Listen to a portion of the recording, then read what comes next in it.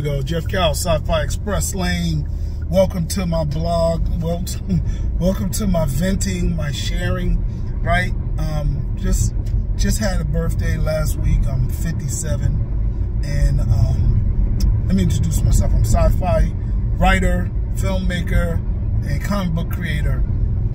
All right, so get that out the way. But I just turned older, right? What you do every year, and it's getting older now. And 50 is supposed to be middle age. I'm past middle age, and I'm still doing what I'm doing. And I was talking to my wife as I was getting dressed this morning. I'm going down to the largest black film festival, I guess in the world, if it still holds that title, the American Black Film Festival here on South Beach. And I missed like 2 of them. I've been to every one they've had, I think in their 25 years, except for the first one and the one they did in California. But I went to Acapulco twice when it was down there, and then when it came to South Beach, I live here. So I've been to every one, and I have to think about what to wear more now as I get older. And there's a lot of different moving pieces, right? To attending festivals and just, you know, staying on your grind as an older person. And I wanted to just blog about that. It seems personal, but you never know. Maybe it'll help somebody, you know. I don't know if you're old enough or if anybody get a chance to Google it. Maybe I'll put the link in the comments. But there's a show that I used to watch when I was in high school and even in college called The Honeymooners, with the comic great Jackie Gleason. And his character, Ralph Cramden, had a thing going on where he was always thinking of the big idea. You know, he was a bus driver in Brooklyn, and he was low income, right? He was always thinking of get rich quick schemes. So this is going to be the idea, and that was the running joke, you know. And I feel like that sometimes, like you have, I've been an entrepreneur since I graduated high school, and I'm pretty sure I was an entrepreneur in high school, but it really kicked in college, where I started my company, Red, Black, and Green Promotions. And when I graduated, I incorporated it, and it became official, and I still have it to this day. And I use it to make my movies, although I haven't made a movie. Well, I did make a documentary last year. It's just that I only had to use a little, didn't spend a lot on it. I only had to buy like 2 things, you know, for it. But ever since that, I became an entrepreneur, I've always had different ideas, different plans, different things. And by the time I'm 50, I've done it for like 20, 30 years.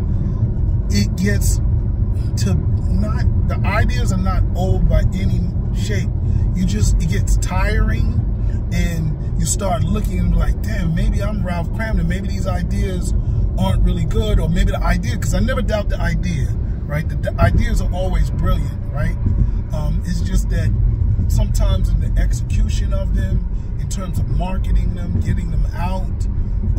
As a writer, I think even as a writer, I'm always like, did I write the story well? I know the idea is good. It's something that can be improved. And I've come to accept that as a writer, that you're never going to be fully satisfied. I mean, of course, you got to get it edited, and you got to have typos removed. And I'm not talking about that.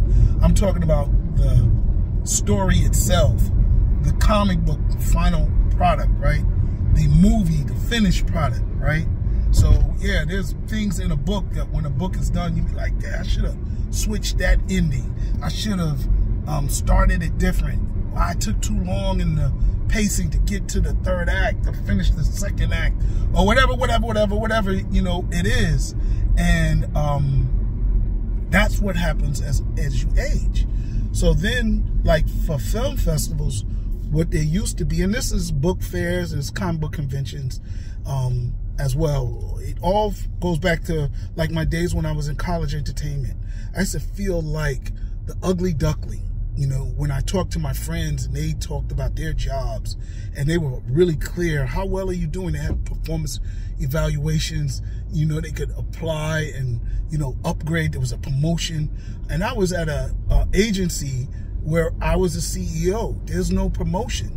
How do you get bigger next year? You know what I'm saying? Sales. Well, how well is the market doing? You can't compare yourself to other people. You got to look at people doing a similar thing to you. So when I went to the college conventions, I was like, now I can see. And then they became annually therapeutic. I mean, I went to 14 and plus conventions a year. I think there was years I went to go to 25 conventions. Every other weekend, I'm going somewhere, right? And that was no problem. I think that's why I'm hoteled out right now. But that's another blog. But I think they became therapeutic for me. Every time I would go, I would have a conversation with another agent, and I would talk about being an agent, and it just helped me put my agency into perspective, whether I was doing good or whether I had made mistakes, getting ideas, sharing good ideas. So I think film festivals do the same thing for me as a filmmaker. Now, as an older person, comic book conventions do that, and so do book fairs. So all of those, because I'm in each one of those worlds. But being an older person, now you have to deal with how many years am I going to keep being Ralph Cramden, or how, you know, how come I didn't blow up before? You know, is there something wrong with me? And now I'm approaching this ABFF, and I have, you know, things that I, you know, when you go into a film festival or an event, book fair, comic book convention, as a creator, comic book conventions are sort of easier because you're there to sell your stuff. And book fairs are sort of the same way.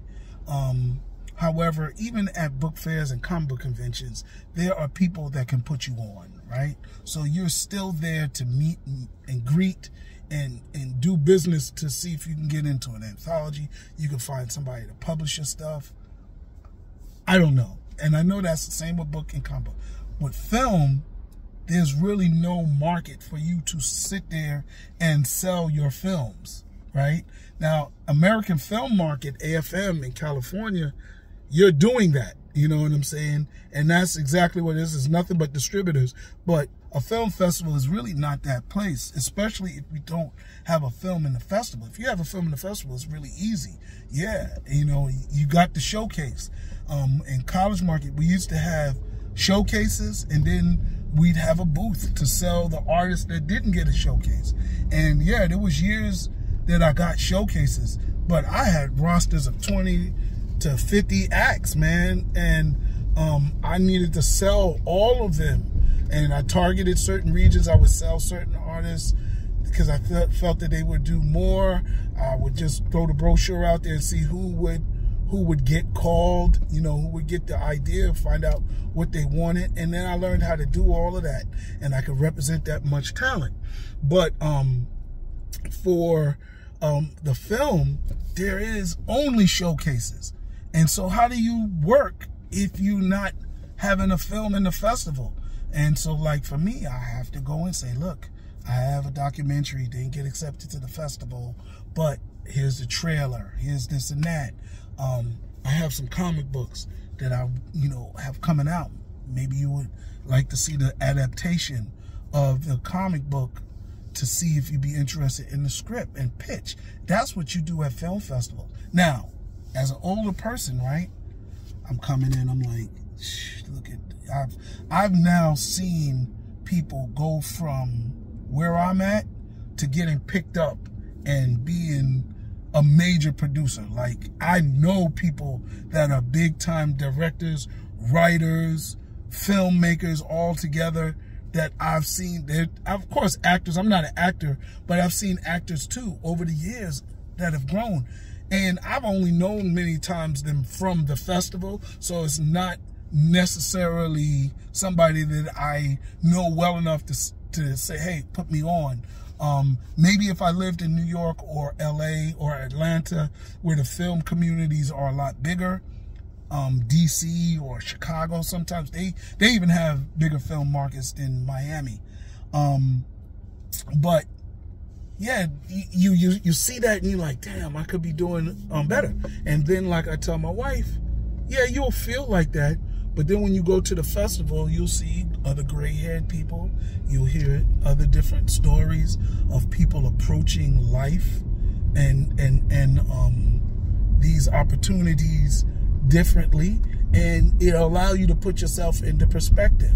So kind of that's what I really wanted to get to in this video, was to, you know, kind of show you, you know, expose what I'm not say up against, but expose like the factors, right, in this film festival thing. I pace myself so I don't put too much pressure to walk away with something, and I don't want to be too carefree to miss an opportunity when one does arrive. Like, it's 9 o'clock. I'm on my first day of summer break from school, and I left the house at 8:20 or something like that. I got up at 7 o'clock. You know, is that commitment? Possibly. You know what I'm saying? But, you know, I'm not slacking in this pursuit. You know what I'm saying? But you gotta pace yourself. I didn't spend $300 or $400 or $1,000 on promotion materials either. I have promotion material that I'm giving out at other conventions. So I took some that I'm giving out at other conventions. I brought a couple of comic books. I didn't bring like 50. Like one year, I think it was last year, I knew my stuff would do really good. I mean, my comic books had just come out or whatever, and I brought a grip, you know, maybe 20 comics, and I was giving them out. I'm not doing that this year. I have other things. Not to mention, I'm only here for 2 days this year, whereas last year, I think I came to every year. Now, I won't stay all day like I'm staying on South Beach, but I will stay longer this year than I am staying other years. I might actually stay tonight. I have no idea. We'll see. But my family, we're going on a trip this weekend, so I can't be here this weekend for the festival.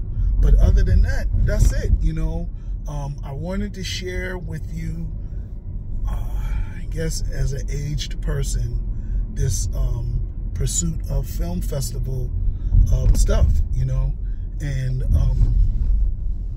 how I go about doing it without burning myself out.